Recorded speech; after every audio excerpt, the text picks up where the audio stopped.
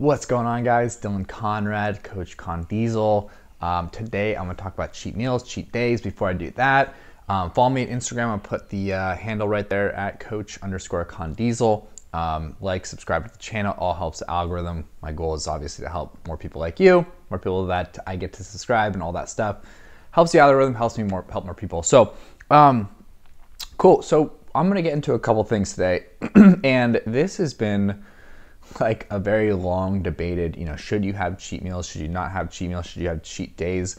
I'm going to talk about what each of them are, my experience coaching them, should you implement them, what type of people they're best for. I'm going to go into like the benefits of having them. Are they a good fit for you specifically? And how to strategically implement both to have a solid diet structure. Okay, so a cheat meal is basically, how I define it and how most people are defining it is anything that's not considered a healthy food. So, we're looking at cookies, candy, bread, like, not bread, not like wheat bread, but like, you go to a restaurant and have like table bread, like that type of thing. So what is a cheat day? Cheat day is where you go completely full day of just eating unhealthy foods. And so, what I typically consider like a cheat meal and like a diet structure is 80% of your foods are coming from clean, healthy foods. The other 20 are coming from, things that aren't considered healthy or clean. Why this works so well and why it helps is it just helps you adhere better to your diet structure, whether you're staying in a caloric deficit, whether it's paleo, keto, whatever diet model you're following, it'll help you adhere to that better. Cheat days, on the other hand, are basically anything more than 20% of your calories coming from, unclean foods. I think people describe cheat days as like every single meal is something dirty, but for me, it's usually 50-50, and that's what seems to work for myself and a lot of my clients as well. So I'm going to show you how to structure both. Are you a good fit for them? All that stuff. Before that, I want to talk to you guys about the benefits. So I kind of mentioned there, it helps you adhere to whatever your diet model is. Eating clean, eating healthy food, it doesn't taste that great, right? I'm not going to sugarcoat it. Obviously, there's ways to make it taste great, but it gives you like a psychological break from the monotony of the taste of foods. Obviously, you're getting a physiological response in terms of like cognitively, and anything that can increase your adherence to your diet long term, such as cheat meals, cheat days, those are really going to help you in the long run. It also, if you're eating typically the same 5 or 10 foods throughout the week, which we typically do if we're on a diet, a lot of times we're missing like key micronutrients. If we have a cheat day, those foods that we have aren't completely deprived of any nutrient value. A lot of them will fill in the gaps of stuff that we're missing, so it may help in that regard.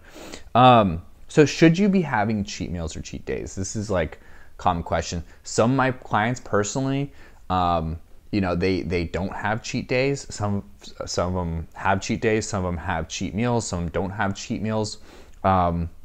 It just depends on the person. For me personally, there's certain foods, as far as cheat foods, that I stay away from because I know will just send me into a tailspin. For me personally, I don't do anything or recommend anything more than like 50% of your overall calories for the day coming from cheat foods, especially if a deficit. The unhealthy foods are really calorically dense, and you don't have to eat much to have a ton of calories in your system. So, 300 calories of salad is going to look a lot different than 300 calories of cookie. Salad's like this big, cookies like this big. It's not going to fill up your stomach. So I like to do 50-50 because it allows you to get those voluminous foods so you feel full, and then you can accompany it with something that's, like a milkshake or, pizza or whatever it is that you actually enjoy. Okay. So should you do it yourself? It just depends. I have a lot of clients that are just like really, really fast eaters. So, their cheat food turns into a full binge. I would just make sure that you're notating in your head which type of foods you're most likely to binge on. So if I'm in a deficit, I'm hungry, I'm gonna go towards something lighter like Oreos. because they're sweet, but they're not crazy sweet. If I go something like you know, cookies, or if I go to like a cake, that is going to send me into a binge mode. So first of all, stay away from the binge foods, and obviously this can be different from person to person. And if any type of sweets or any pizza or whatever it is sends you into binge, probably stay away from cheat meals or cheat days. As far as, you know, if you kind of, my wife, for example, she eats very intuitively. She knows when she's full. She knows when she's hungry. She doesn't have overeating problems. She doesn't block her food. She just intuitively knows how many calories that she needs. So if you're that type of person that doesn't have a problem overeating, I'd say cheat days or cheat meals are totally fine for you, and I definitely recommend them in there. Okay. And also, I'm talking to someone whose goal is fat loss. If your goal is health, I probably wouldn't have any cheat meals or cheat days. And if you do, I'd probably keep 5% maybe. And so when I'm talking about 5%, and say you're on a, you know, just a maintenance calorie load, say you're eating like you're a man, you're 180 pounds, your maintenance calories at 2,800.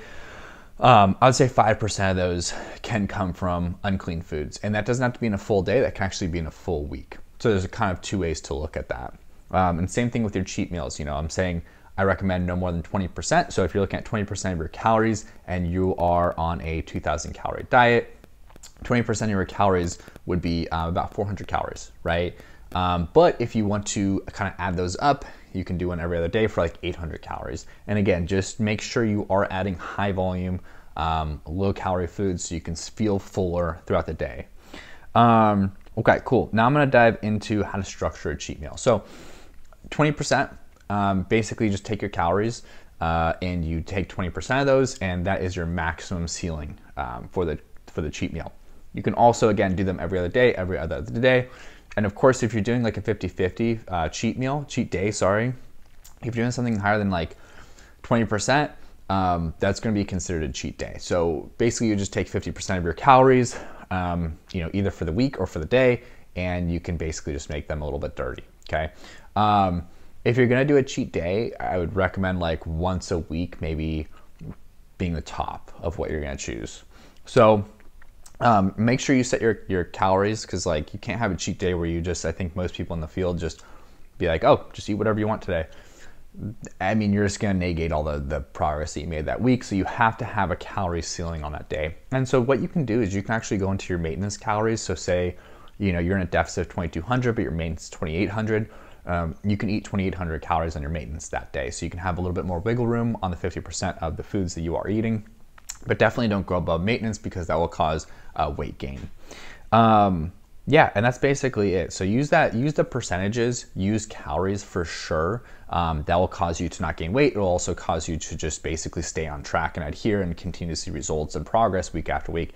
It's a really good psychological break. It breaks with the monotony, gives you something to look forward to, because, you know, eating just clean food all the time is just not a sustainable model for a lot of people out there.